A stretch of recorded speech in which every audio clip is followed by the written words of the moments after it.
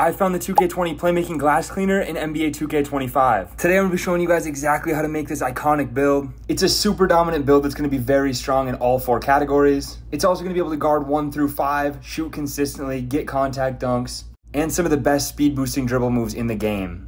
We're going to continue dropping daily uploads all through September, so drop a like, drop a sub, turn the notifications on. I promise you don't want to miss one of these uploads. Without further ado, let's get right into this build. Alright, getting into a few clips of this build. It's a very long wingspan, 6'7". These type of builds have always been super fun to ISO on, and we're also going to be able to play defense on this build. The jump shot's super consistent. This is just some clips against some AIs to show you guys the potential. We're getting that fast Zion Williamson speed boost. I've talked about that Zion dribble style quite a bit on all my taller guards. I'm using it. That cross launch is insanely fast, and there's just not a better move. You see that we're getting blocks. This build is not a slouch on defense, but we're also going to be able to do stuff like this on offense. Snatch back, green in his mouth. Playing on this honestly brought me right back to 2K20. The nostalgia on this build is crazy. Being able to guard 1 through 5, ISO, get contacts, shoot super consistent. I don't know, I'm having a ton of fun on this build. There will definitely be more gameplay on this one in the future. But I'm going to be showing you comparisons to the actual 2K20 build I made this from, so you can see exactly how identical this build is to how it was back then. Not wasting any more time, let's get into how to make this build. Into the builder, if you played 2K20 at all, you already know we're going power forward, 6'7", 235 pounds with a 7'3" wingspan. For those of you that might not have known, in 2K20, this was a build that you could play at power forward, guard 1 through 5, super solid defense and playmaking, enough shooting to shoot consistently if you knew what you were doing, and also get that mid-80s driving dunk. And in this game, it's going to be able to get us contact dunks. Back then, it was just basic dunks. Either way, that's it for the physicals. Let's get into the finishing. All right, so in the finishing here, we're going to go with a 64 close shot, 71 driving layup, 84 driving dunk, and then a 51 post control. So the reason I went with 84 driving dunk is I'm about to hit my cap breakers at starter 3 here in a few days. And getting those 5 cap breakers, we'll be able to put my driving dunk at an 89. And if you didn't know, that will unlock contact dunks, 2 different sets of them actually, and a ton of really good dunk animations. So that is why I personally stopped at 84, because I want to be able to get those contact dunks after cap breakers, and there's nothing else on this build that I'm going to want a cap breaker right away. And even with the 84, you're going to be able to dunk super consistently. You're going to be able to get the LeBron James dunk package, the Anthony Edwards dunk package. Trust me when I say you're going to be throwing it down a lot. And with the attributes we have up here in the finishing, we're also going to get badges like bronze physical finisher because our strength is also very high, and gold aerial wizard, so we're throwing down lobs. And then we're also going to get bronze posterizer to start out with, which will move up to silver when we get that to an 89. The height and wingspan on this build is going to make it a contact dunk machine when we hit those cap breakers. All right, and for the shooting here, we're going to go with a 69 mid-range shot and a 79 three-point shot. It might not look like much, and I know a lot of people are struggling to shoot this year, but once I got my badges up and got my jump shot timing down on my builds, I've been shooting super consistently the last couple of days. And I have a 79 three-pointer on 3 of my builds already, and I got it down. If this shooting is a little low for you, or if there's a jump shot requirement that you want to hit to be able to get jump shot animations that you need, feel free to tweak this however you want.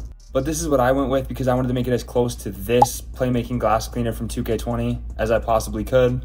And once you get used to it, this year the shooting's probably easier than it ever was in 2K20, honestly. The only thing I could see you guys having a concern about is maybe not hitting a jump shot animation you want, but like I said, tweak it how you need to. Because we're still getting silver set shot specialist, bronze shifty shooter, and bronze deadeye on this build, so I'm going to be shooting super consistently. And with how strong this build is, playmaking and defensively, we're going to be getting a lot of stops. So if you miss a shot here and there, it's not a huge deal. And then for playmaking, it's right in the name, Playmaking Glasscleaner, so we wanted to make sure these stats were pretty high. 82 pass accuracy is the highest pass accuracy I have on any build this year except for my center. And this 82 is going to unlock us bronze versatile visionary, silver break starter, and gold diamond. You're going to be throwing dots on this build. I have a 71 on all the rest of my guards, and it's very fast already. I can't imagine an 82 on a guard. But we also went with that 86 ball handle and 75 speed with ball, which is going to go ahead and get us silver ankle assassin, silver handles for days, Hall of Fame strong handle, which is a really underrated badge this year, as well as silver unpluckable.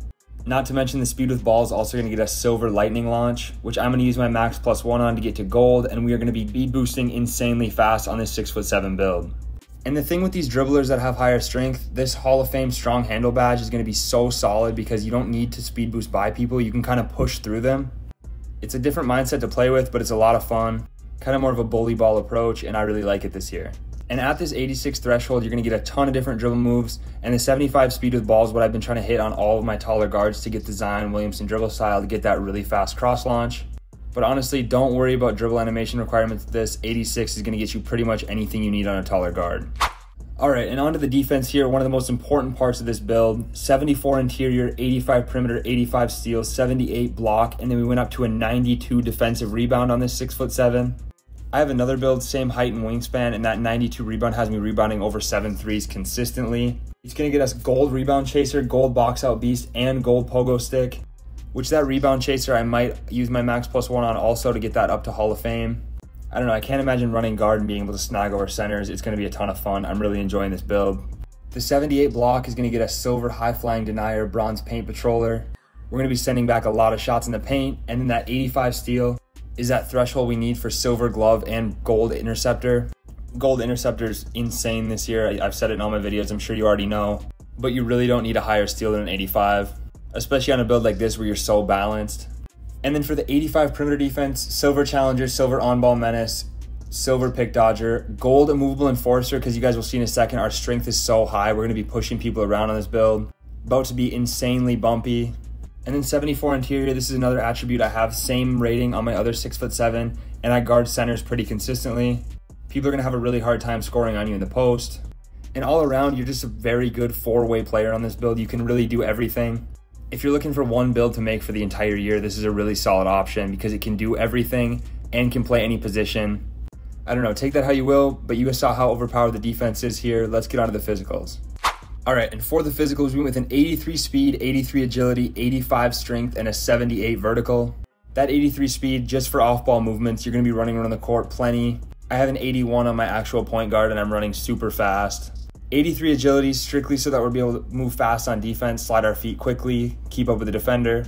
Again, 83 is really solid. I have 85 on my lockdown and I'm keeping up with every guard I play against. So that 83 rating is definitely gonna get the job done.